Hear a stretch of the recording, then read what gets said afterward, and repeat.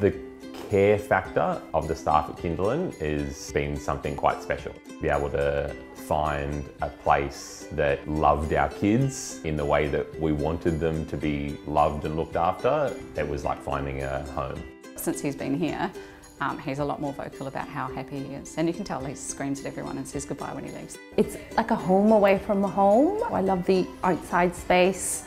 It's very multicultural. The children coming in from different backgrounds and different families. The relationships that we've got with these families, they're amazing. And it gives them that confidence to know that this is like a trusting environment where they're going to be respected and it's going to be acknowledged, and we can understand them in different ways because, you know, we all have different backgrounds.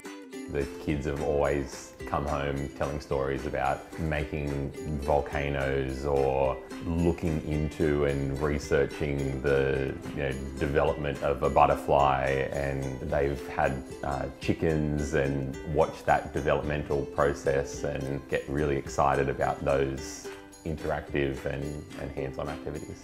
Children are very fond of Music Man. He comes once a month and he does a lot of different songs for the children. So each month we have a different theme.